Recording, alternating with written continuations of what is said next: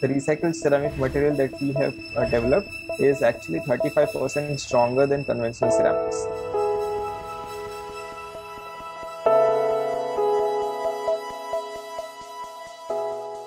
So ordinary ceramics contains 100% virgin materials, which contains different kinds of clays and minerals, which are soluble or insoluble in water. Most of them are soluble.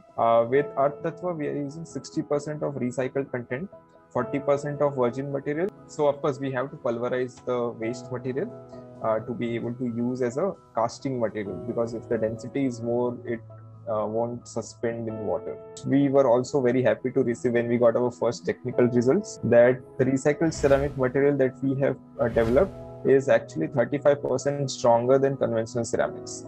With any material, to recycle it, we have to do a lot of processing. If it's metal, we have to scrape off all the paint.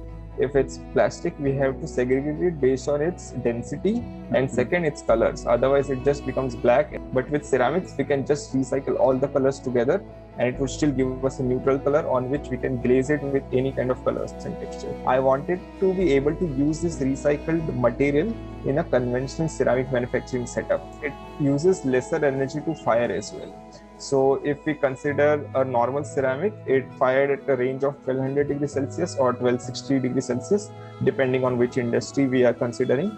But this material gets matured at 1180 degrees Celsius, which is a huge saving at that. Even if we consider 20 degrees, that's a huge saving at that high temperature. Because after 900 or 1000 degrees, for every 10 degrees, you have to spend more energy than you have to increase 100 degrees at a lower temperature.